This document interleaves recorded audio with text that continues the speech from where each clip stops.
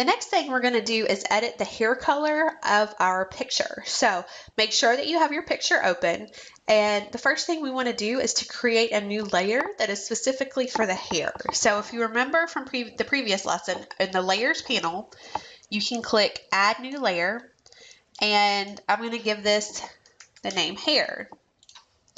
Now, on the hair layer, the first thing we want to do is to select the model's hair.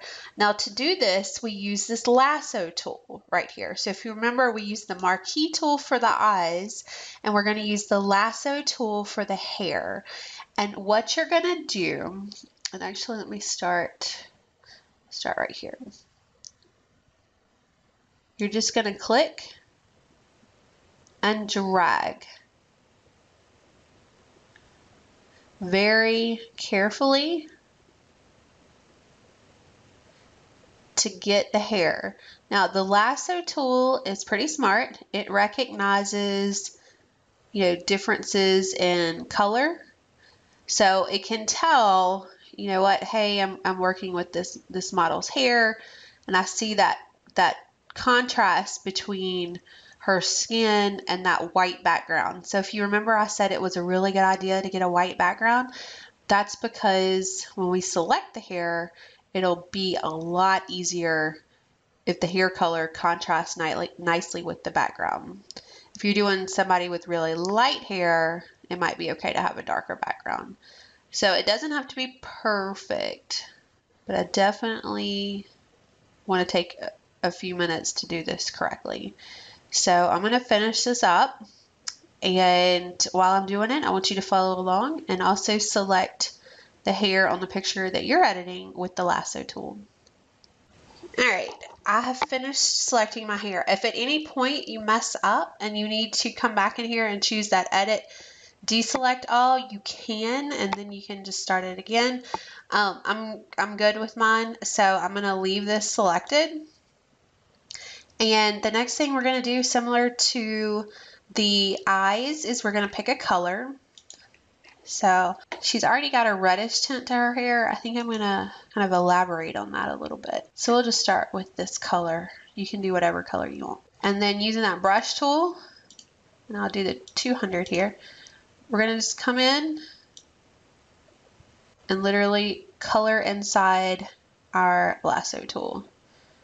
So because we lassoed it, you can't color outside the line, so that's a good thing. And when you did the lasso around the face, and particularly the hairline at the forehead, just be really careful how you select that.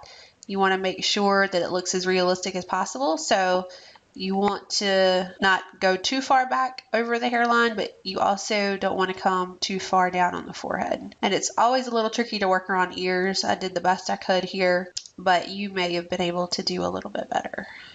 So I'm going to finish coloring in my model's hair, and I want you to do the same. If you want to use a bold, fun color, that's totally cool. If you want to make it look really realistic, that's awesome too. All right, there she is. She's got red hair. I'm kidding. We got to fix that. So one of the first things we have to do is to change our mode. So right now it's on normal, and we're going to change it like we did the eyes to overlay. Okay, so we see it starts to look a little bit more normal. So let's also change the opacity here. So from about, oh, see, it's definitely a much more realistic color as I come closer down to about 40, 50. So we'll leave it. I mean, I kind of like the bright red, but we'll make it look more realistic and we'll do it about 40. The next thing you want to do is the same thing we did with the eyes. You want to come over here and under curves, where it says presets, you want to decrease contrast. And then you can kind of play with it to see not a whole lot of change, so that's good. Choose OK. And now we want to use, well, let's first deselect all. And now we want to use the eraser tool to kind of come in and fine tune it